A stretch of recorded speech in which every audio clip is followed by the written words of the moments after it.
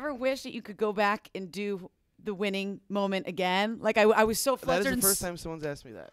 That's awesome. It's a new question. I like it. Are you being funny? No. Oh, I thought you were making fun of me. Like, yeah. No one's no.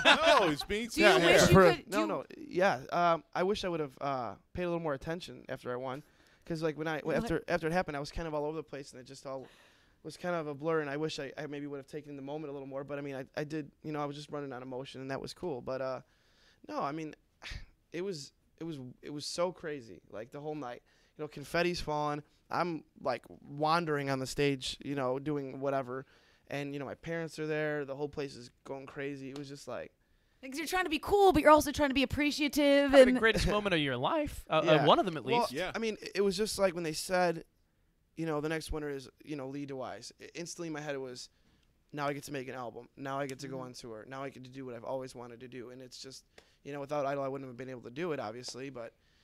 You never know. You know, maybe I would have gone a different route. I don't know what I'd be doing right now, but I'm just really happy that I made the choices I made.